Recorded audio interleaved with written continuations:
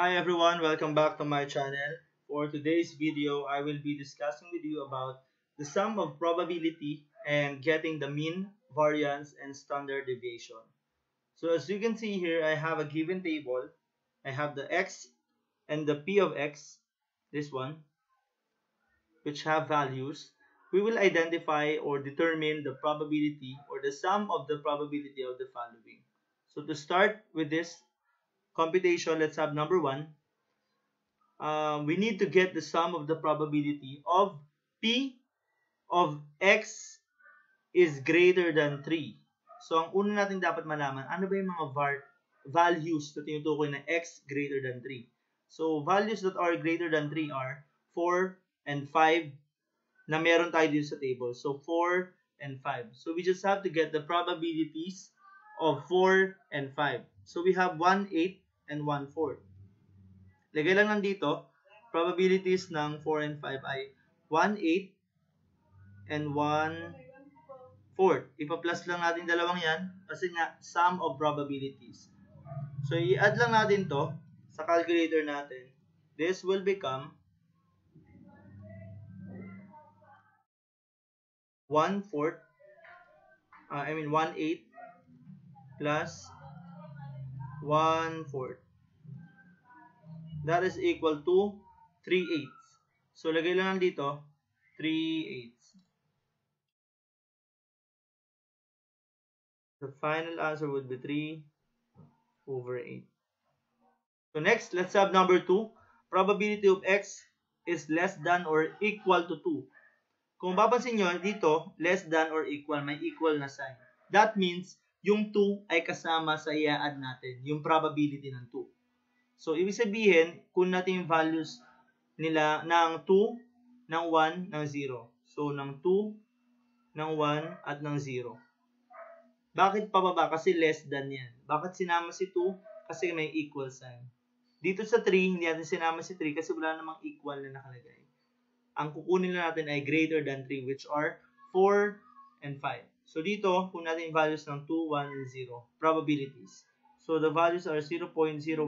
Then, add natin plus 0.2. Then, etong 0.29. So, i-add natin lahat. Yung tatlong yan. This will become 0.01 plus 0.2 plus 0.29.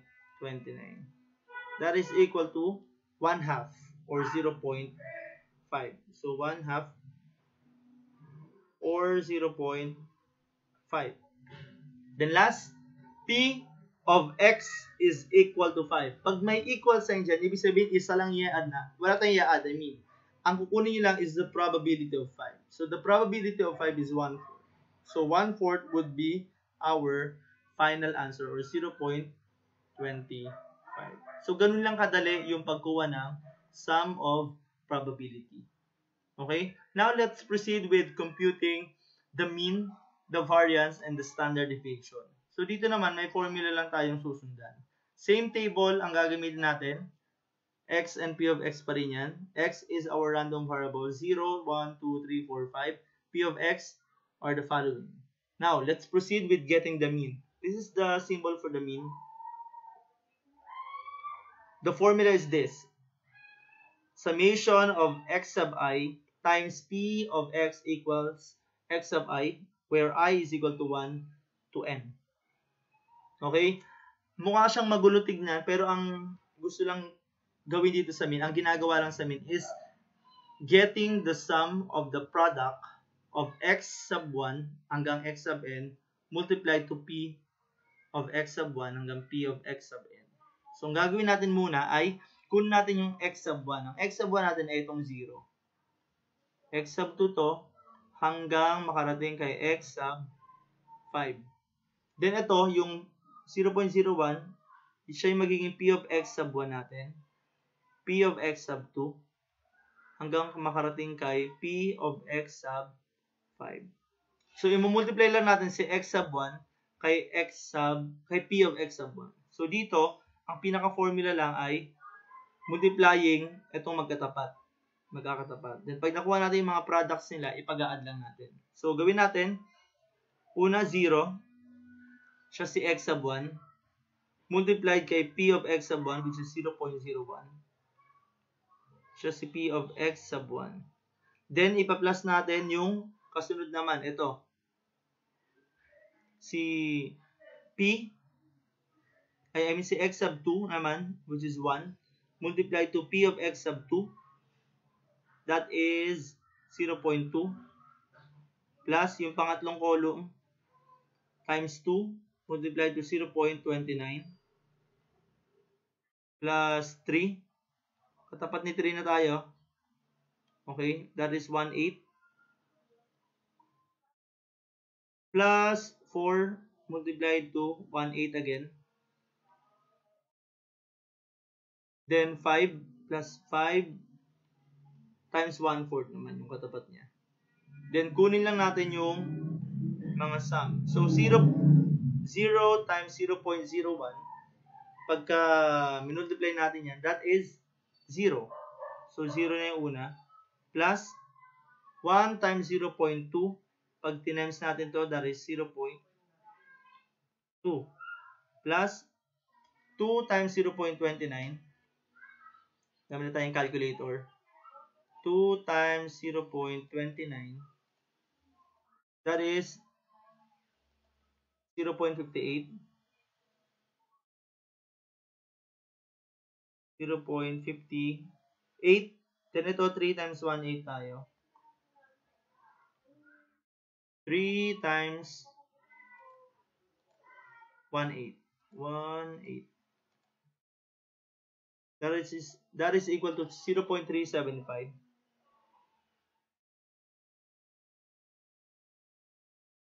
Then, ito tayo. 4 times 1/8. 4 times 1/8. Sorry. 4 times 1/8. That is equal to 1/2 or 0.5. Plus 0.5. Then lastly, 5 times 1/4. 5 times 1/4 or 0.25. 1/4. That is equal to 1.25. So, lagyan lang natin 1. Ilan di panday. 1. Then, after nyo makuha lahat ng products, ay i-add nyo lang lahat.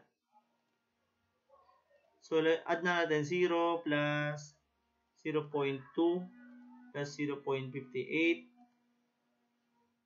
plus 0.375 plus 0.5 plus 1.25 is equal to 2.91. 2.905 yan, pero ang final answer natin i-round off na lang natin into 2 decimal places. So 2.91. Yan yung magiging value ng mean natin. Now, let's proceed with getting the variance. This is the formula. Okay? That is equal to summation. So, ganito lang din yan gagawin. Pero, maglalagay lang tayo dito ng summation of x sub I minus the mean. So, kailangan natin yung mean. Pero may raised to 2 pala yun dito. So, nakalimutan ko ilagay. That is raised to 2 times p of x equals to x sub I. So, ang gagawin nyo lang dito ay, sundin lang natin to. Kunin ko lang yung formula na to para may guide tayo. This formula will be used to get the variance. Okay? So, di tayo mag-compute ng variance para maluwag. So, to get the variance, ito ang gagawin lang natin. Pag tayo ng kulay para may iba. So, to get the variance, ang una yung gagawin ay, lagyan natin yung symbol natin, yung bilog na may raised to 2. So, ito, equals. Ito muna, x sub 1, itong x sub I, tinutukoy niya yung x sub 1 hanggang x sub 5 natin. So, lagay natin, x sub 1 is 0. Then, ima-minus lang natin. Sabi, minus yung mean. Ang mean natin ay yung nakuha natin kanina na 2.91. So, in-note lang natin dito, the mean is 2.91. Next is, lagay natin ng close parenthesis, raised to 2. Then, imumultiply natin yung P of X equals X sub I. Ang tinutukoy dyan, yung katapat niyang probability. Ito. So, after natin mag-minus ng X natin, minus yung mean, close natin, raised to 2, then imumultiply lang natin 0.01. Okay, kasi yun yung katapat niyang probability. Then, plus tayo, punta tayo sa kasunod. Okay, ang kasunod niya ay 1. 1 minus yung mean ulit, that is 2.91. Then raised to 2 ulit. Then imumultiply lang natin sa katapat niyang probability. So, ang katapat niyang probability ay 0.2. Ito. Okay, so lagay tayo dito. 0.2. Close. Then plus, sa pangatlo na tayo, that is 2. After ni 1 ay si 2. Then, minus ulit, 2.91 raised to 2. Then, yung katapat niyang probability ay 0.29.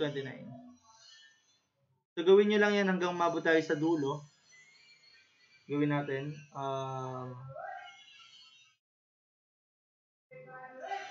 Dito na natin ilagay yung kasunod. Plus, si 3 na.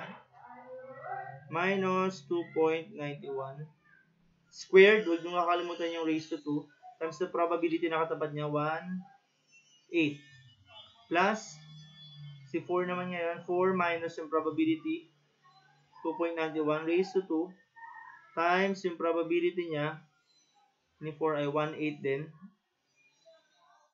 plus yung last tayo si 5 minus yung mean 2.91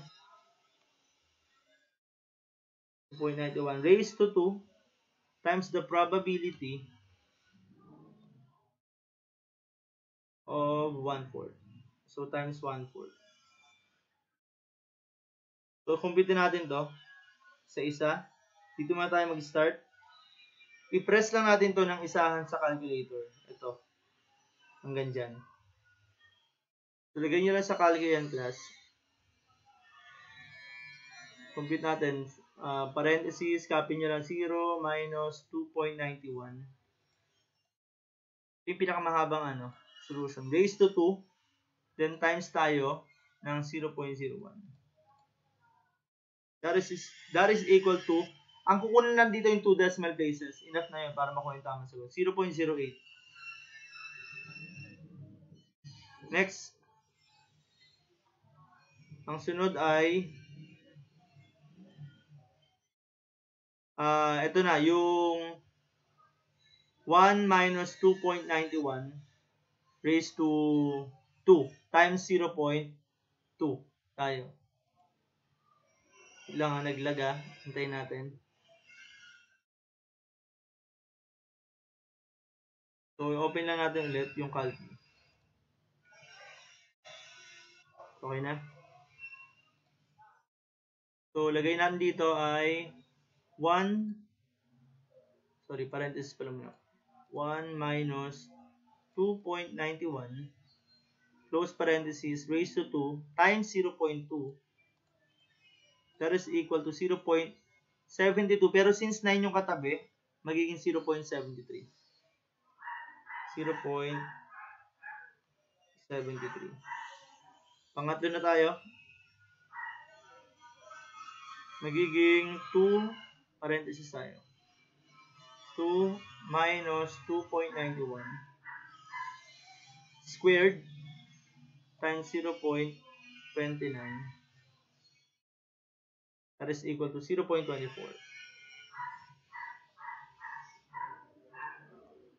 0.24 next. Sa pangatlo na tayo. 3, parenthesis muna. 3 minus 2.91. Quantity squared times yung probability niya na 1/8. 1/8. equals,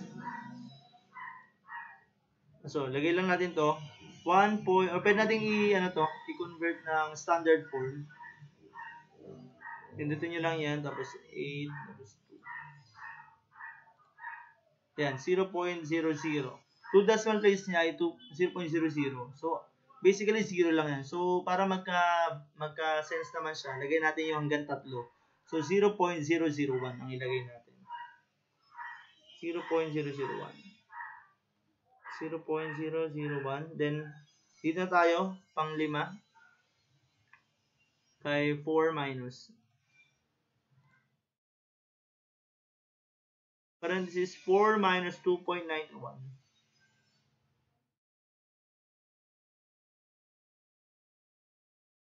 Then raised to 2 times 1/8 ulit. 1/8. 0.14. Pero kasi since katabi niya ay 8, magiging 0.15 tayo.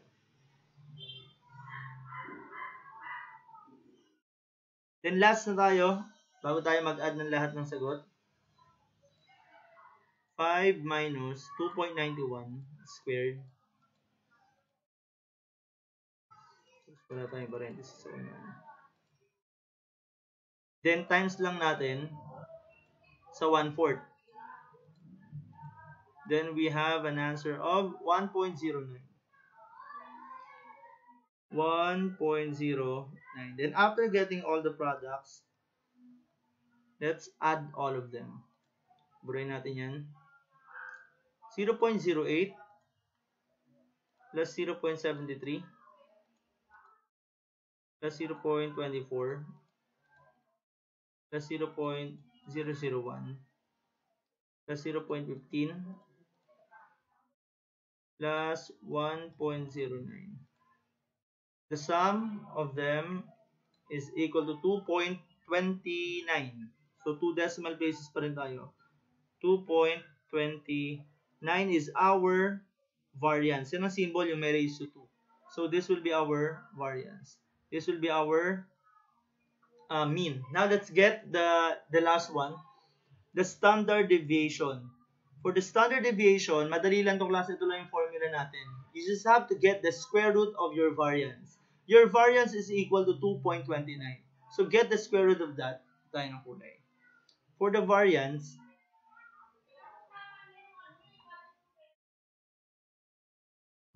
ay square root. 2.29. Yan yung magiging variance natin. So, the value is equal to, lagay sa calculator, square root ng 2.29. That is equal to 1.51. 1.51. So, these are the 3 answers that we got. The mean is 2.91. The variance is 2.29. And the standard deviation is 1.51. Thank you.